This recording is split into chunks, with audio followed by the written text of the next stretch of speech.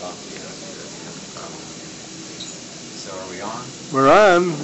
So we're reporting to you live from the Gwinett Medical Center, where Eyasu has undergone the first triple valve surgery and has exceeded all expectations. He is without any kind of support lines. He's eating. He has walked.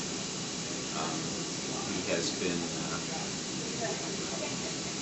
compliant with all the medical treatments, and he's on a fast track to recovery. Great news.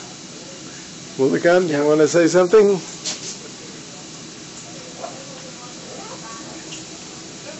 I can't say anything. He's still strong. Does he want to say anything for us?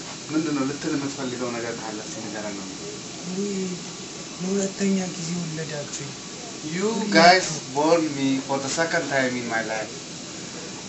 The first birth is from his mom, and the second one is from you. When I am going to be in Gondar in 2 months, and we're going to jog together.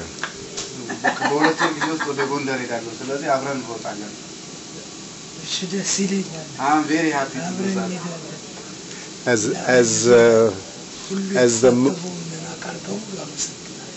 I would like to thank everybody around this project. I would like to thank the people.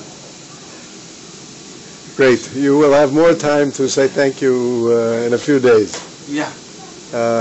Hopefully everything will go really, really well. So our first thanks will go to Dr. David Langford, who performed the surgery. We want to thank the Gwinett Medical Center. We want to have a special thanks to JHI for making all of this possible and coordinating everything and making all the pieces fall into place seamlessly so that everything could be accomplished exactly the way we were hoping. Did I leave anyone out? Yes, Medtronics. We want to thank Medtronic for a donation of heart valves. We want to thank the radiology department at Gwinett Medical Center, pathology, as well as anesthesia, Dr. Rex Foster, who helped perform the surgery, and all the team that we have here that supports cardiovascular surgery at Gwinett Medical. How long did the surgery take? The total surgical time was about 7.5 hours. He was in the operating room for almost 9 hours with some rebleeding, but all of that was addressed, and with some correction of coagulation problems, all the bleeding stopped, and he went to surgery about 7 in the morning and really got back into the room about 4:30 or 5 in the afternoon. And what's the recuperation period?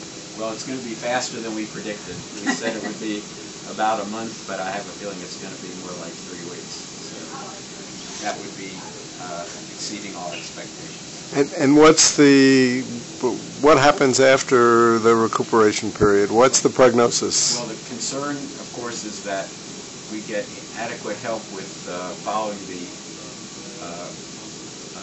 chemistries, the international ratio of how Gwinett is functioning, and that's going to be an effort coordinated with physicians in Gondar to make sure Gwinett is administered at the correct dose, not too high and not too low. And what will be his functioning once he gets back to Gondar? He will eventually have no restrictions whatsoever. So he's going to be back to working on those cars that he loves so much. Absolutely. Thank you.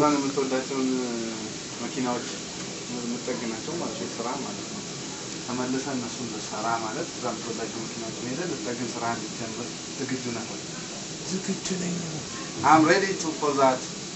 He's saying I'm ready to go back and start working. Good. With his previous strengths. Thank you very much. Thank you.